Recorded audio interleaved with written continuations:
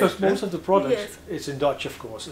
And you have no clue what it is all about. No. But then I have to go online, look for it, and then you have to order it, you have to taste it.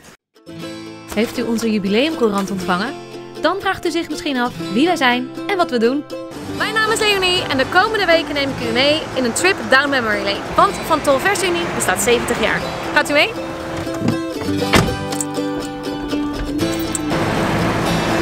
Welkom bij weer een nieuwe aflevering van de Van Tol Versunie Jubileum Roadshow. Deze aflevering neem ik u voor het eerst niet echt fysiek ergens mee naartoe. We gaan namelijk naar het jaar 1976 en dit is het jaar waarin we begonnen met de export van producten naar het buitenland. Eerder dit jaar, in 2021, had ik al even contact met Remco van Jovi in Spanje en met Maarten van Joy in Suriname.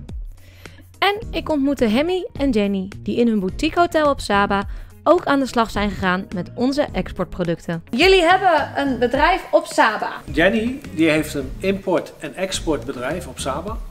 En daarmee proberen we producten uit Nederland te importeren. Goedkope producten, kwalitatief goede producten. En die proberen we dan op Saba aan de markt te brengen.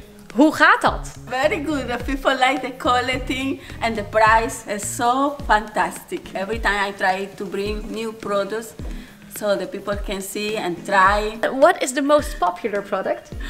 And the yogurts. The yogurts. De yoghurt? The yogurt, yes. The strawberries, the cheese. Oh, I had too many.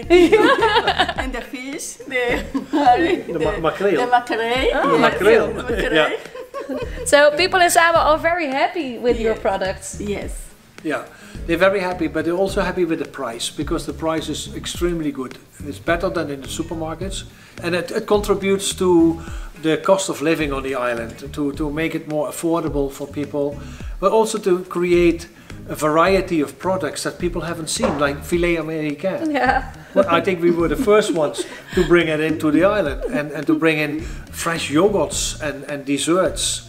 So what we're trying with the Versunie is to improve the quality of products, but also the variety of products, so that people have a better choice of what they can enjoy in their life. Cool. So all the people in Saba are now buying your products. Absolutely. Ja. Nou, daar hoef ik eigenlijk niks meer aan toe te voegen. Wat een lieve en vrolijke mensen zijn dit. Daar word je toch blij van.